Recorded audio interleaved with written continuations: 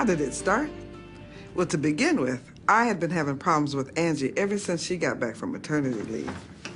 Angie, you were 15 minutes late this morning. I know, but the sitter backed out at the last minute. I had to find a replacement. We have an agreement that you'll be in on time every morning.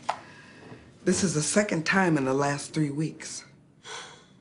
Not only did she have attendance problems, but Angie's work just wasn't up to par. I told her if it didn't improve, I'd have to put her on probation.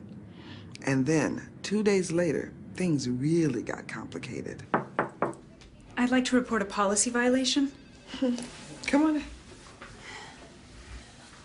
Well, Fritz and I went to the office supply store over lunch to get some things for the government research project we're working on. Oh, sure.